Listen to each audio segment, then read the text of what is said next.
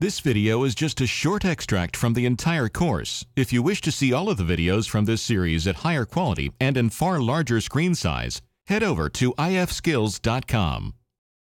Alright, now that we have a shirt, we need at least a simple skirt object for our fairy. So once again, we're going to select the body object and we are going to isolate it. So once it's isolated, we can build a very simple object to represent a skirt. So a skirt is a really simple thing to deal with, at least with our cloth modifier. So what we're going to do, we're just going to start out by making a circle. We're going to uncheck start new shape, and then we're going to build a second circle. So these two circles are going to represent basically the perimeters of the opening at the waist and then the extent of the skirt object. So we're going to go into our modify panel and we're going to go to our spline shapes, and we're going to make this a little bit bigger. So it's got some room to hang.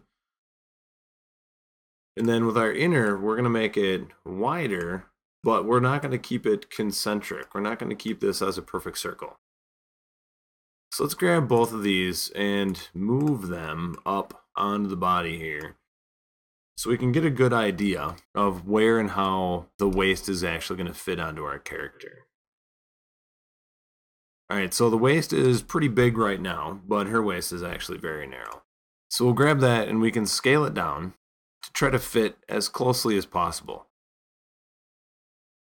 Because with really any of our cloth types, there's going to be some stretch involved. So this is going to end up sagging down the body a ways. But we want this narrow enough that it doesn't come too far down the body and or doesn't just fall completely off. So if this waist opening isn't small enough, the clothing will have a tendency to just fall right off. So we don't want that to happen. So we're going to get this pretty close. And then we're going to actually make our skirt here a little bit bigger. Because what's going to happen is that we want this to actually come down the legs pretty far. But right now, with the position of the skirt, when we apply our garment maker, we're going to see that the mesh actually passes through the arms. And once we're simulating using the body as a collision object, the edges of the skirt here are going to get stuck in the arms. And we really don't want that to happen. So we're going to go to our panels, and then we're going to make sure that this panel is told to be curved. And then as I curve it, we'll go negative. I can curve it out of the way of those arms so that once it starts to simulate, it's not going to get caught up on those. So we can back out of our panel and then look around. It doesn't intersect anywhere. So that's going to work out pretty nicely. So now we're going to go up to our modifier list and we're going to apply the cloth modifier. So the cloth modifier, again, is one of those that I'll go to object properties. We'll change the circle itself to cloth. Change our offset value to 0.2.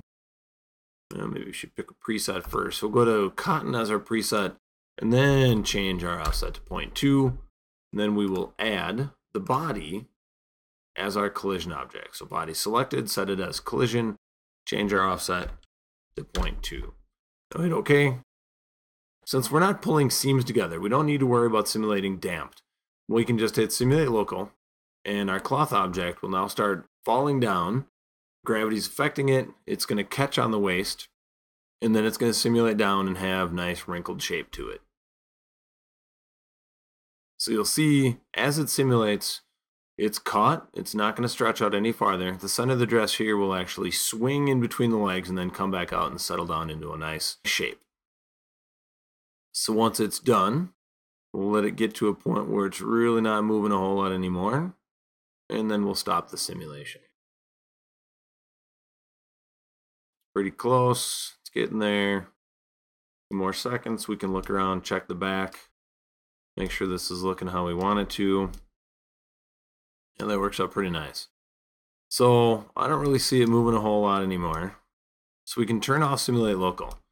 But as I look around here, I can see some of these edges, they're not real smooth. There aren't many modifiers that we can use at this point to actually get a good smooth mesh here. The Turbo Smooth on this kind of mesh is really not very happy about it. So we'll make sure check intersections and self collisions are turned on. Turn that up one. So later on when we go to simulate this onto the moving body, this won't be passing through itself.